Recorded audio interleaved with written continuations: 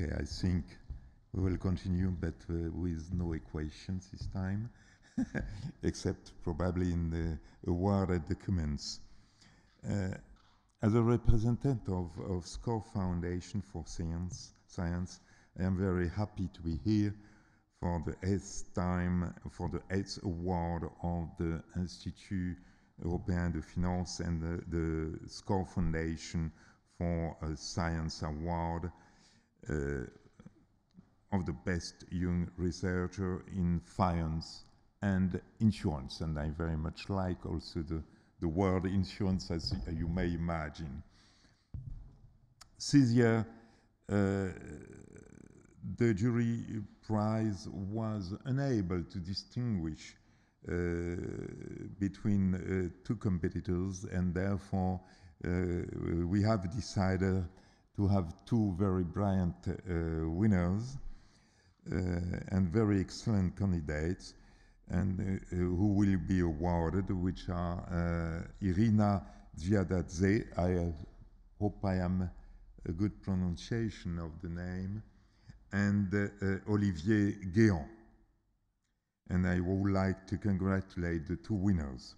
The SCOR Foundation is very much interested in the interaction between finance and insurance, as those interactions are multiple, concerning the liability side as well as the asset side of the insurance balance sheet. And as you may imagine, the consequences of both sides are very different in nature, but in fact very effective and sizable. This year, the winners have been focusing their research on a new stimulating modeling that describes how financial assets are valued, more especially what are the monetary and financial consequences they are confronted to, and how to best execute orders. I hope this prize will encourage to further continue, and the candidates first, and potential candidates in the future, and to continue their research, and why not to focus on insurance rather than financial markets. Let us be proud of these two brilliant laureates, and with them many success in the future. Please, Didier. So, good morning, everyone. So, thank you, Philippe, for these words. Thank you also to Foundation SCOR for Science for this valuable collaboration. And thanks to all of you, researchers, practitioners, and regulators, for being here with us at the 16th edition of the Risk Forum. But above all, thank you, Irina Zviadadze and Olivier Guéant, for being excellent researchers. As you know, we need excellent academic research to better understand the complexity of our world, especially in the field of finance. Finance must contribute to the society in many areas, and an event like the Risk Forum is relevant to show and propose solutions to finance the ecological transition, reduce inequalities, or make better use of new technologies in finance. At the Institut Louis Bachelier and in the two foundations, Institut Europlace de Finance and Fondation du Risque, we work to develop, promote, and share academic research. Our network is composed by academics, professionals, and regulators, as I said earlier. This specificity allows us to be at the heart of several research challenges that are analyzed in more than 70 programs covering 4 transitions: ecological, digital, demographic, and financial. Thus, thanks to this broad network, we can develop human capital and identify promising young researchers. Irina Zviadadze and Olivier Guéant are two such remarkable talents. As ladies are always first, I will start with a few words about Irina, who was elected Louis Bachelier Academic Fellow last year, thanks to her work and potential, which were highly appreciated. Today, this award is a further confirmation of her talent. We are happy to see this young female researcher recognized not only by us, but also by our partners and the surrounding academic ecosystem. I would like to share with you some background of Irina. So she joined HEC Paris in 2019 as Associate Professor of Finance after 6 years at the Stockholm School of Economics. She holds a PhD in finance from the London Business School, and she conducts research on asset pricing, in particular on the importance of unsystematic risk on financial yields. She has published research in leading financial journals such as Journal of Finance and the Review of Financial Studies. Thus, we are very pleased to add IEF SCOR Foundation for Science Award, Best Young Researcher in Finance and Insurance 2023 to our track record. Congratulations, Irina. It is now the turn of Olivier Guéant, who has been involved in the ILB for more than 10 years. In fact, he has worked in several ILB scientific programs and is currently working on decentralized finance and automated market makers. He was elected in 2021 as the Louis Bachelier Fellow and won the IEF French Banking Federation Prize for the best paper in finance in 2016 with Charles-Lambert Lehal.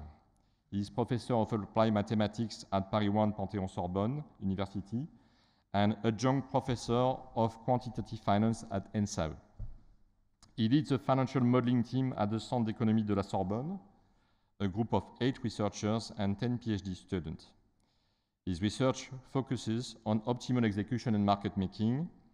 In particular, he has developed state-of-the-art models that are used by dealers on OTC markets, notably in the FX and corporate bond market. He received the Rosemont de Massieu Prize for his PhD on mean field games in 2010 and has contributed to the academic literature with numerous articles. So we are also very pleased to grant him today the IEF Foundation SCOR for Science Award, Best Young Researcher in Finance and Insurance for 2023. Congratulations, Olivier, and I ask you to join on stage for this prize.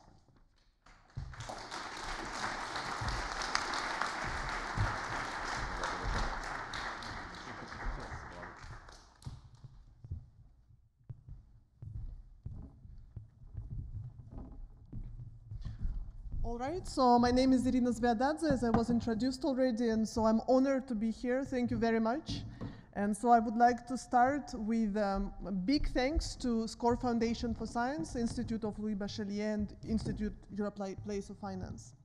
So since you have already heard about my background, so let me skip description of what I've done before coming to Paris. And so let me talk a little bit about my research. So my research lies in asset pricing and spans different questions. Mainly, I'm focused on understanding the risk-return trade-off in asset markets, and I'm studying different asset markets, bond markets, equity markets, derivative markets, as well as foreign exchange market. So I'm looking at the risk-return trade-off across different markets, but also across different maturities or different horizons, investment horizons. So let me showcase my research by just giving you some quick description of what I have, what type of questions I have studied and what type of answers I concluded. So one of the papers I worked on was about profitability of carry trades. It's a very simple investment strategy. You borrow currencies in low yield environments and invest money in the high yield environments. And on average, you gain a high excess return on such a strategy. So lots of researchers were thinking about whether this can be attributed as compensation to risk. And so that was the question of my paper as well, which was published in the Journal of Finance in 2015. So in that paper, I found that indeed we can think about carry profitability being compensation for risk. I empirically identified the shock, which I labeled as an interest rate shock, and to which different currencies have very different exposure across different horizons. And specifically, I found that high yield currencies are riskier because they have high exposure to this risk. And this risk is important for macroeconomy because these types of shocks are going to have long-lasting impact on consumption growth. So another type of research that I have been doing so far was concerning monetary policy and specifically interaction between monetary policy and asset markets.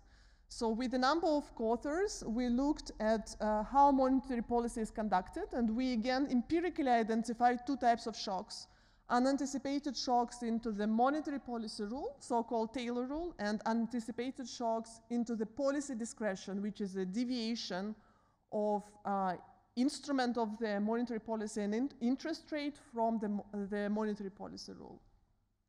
And so we found that these two shocks have different impacts on asset markets.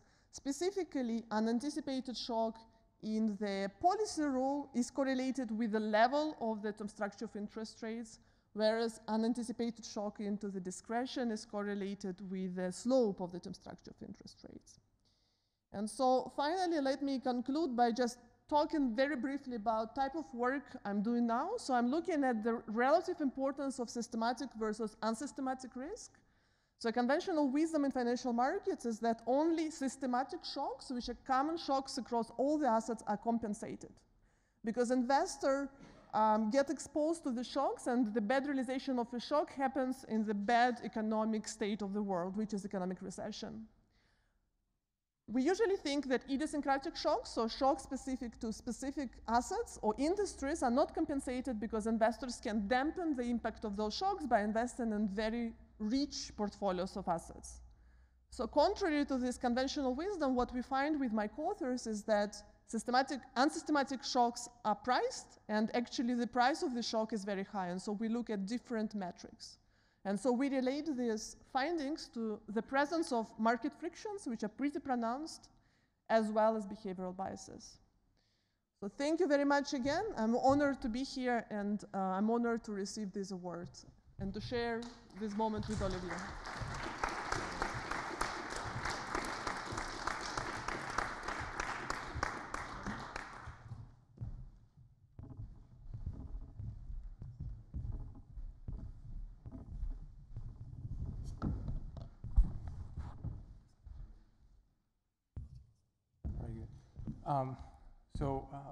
First, thank you.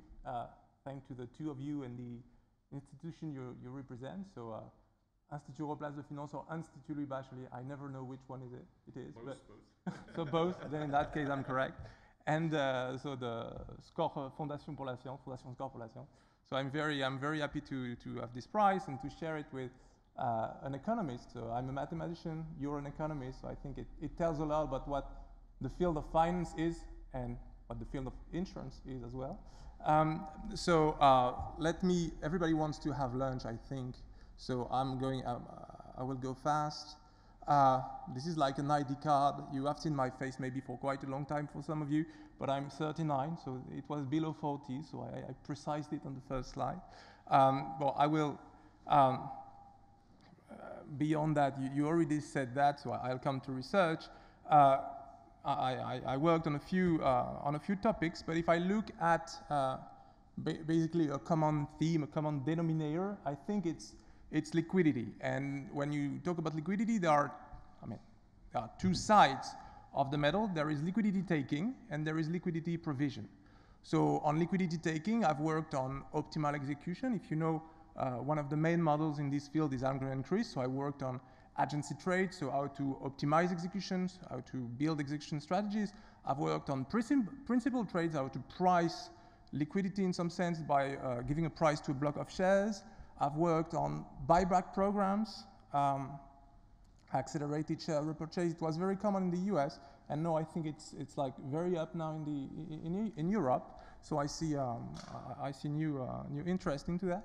I've worked also on like other classical topics like portfolio choice or option hedging, and to see what happens when we add some liquidity issues, like when we add some execution cost or when we add some market impact. So this is about liquidity taking, and regarding liquidity provision, which has been one of my favorite topics for quite a long time now, it's about market making, in fact. So a market maker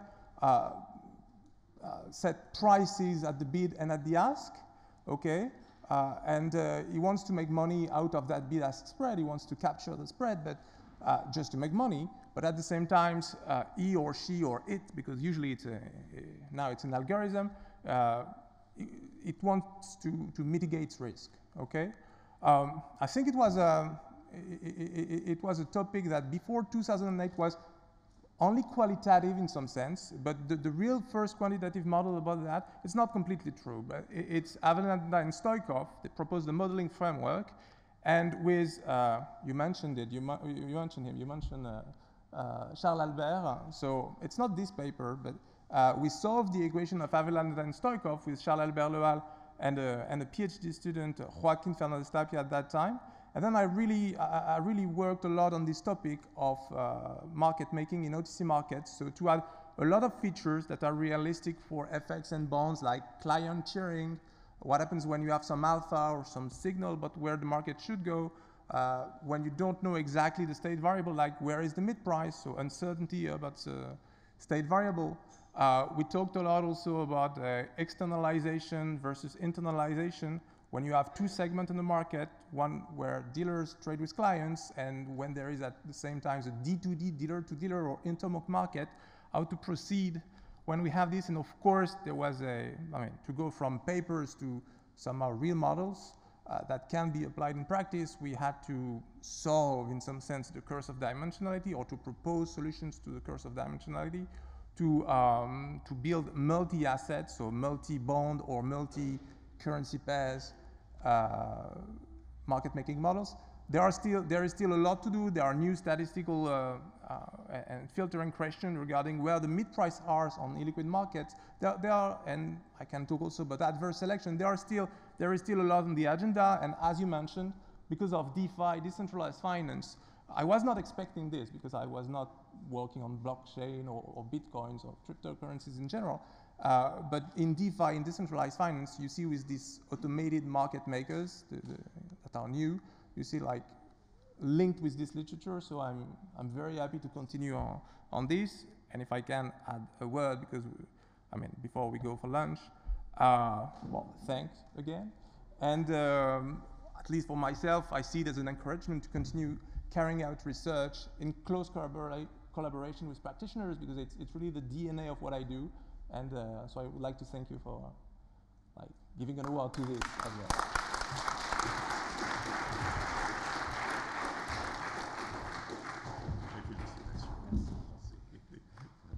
Et donc je vais devoir investir dans une cheminée. Bon. Exactement.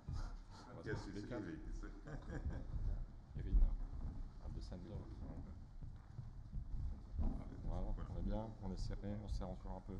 Ça va très bien, c'est bon. Parfait.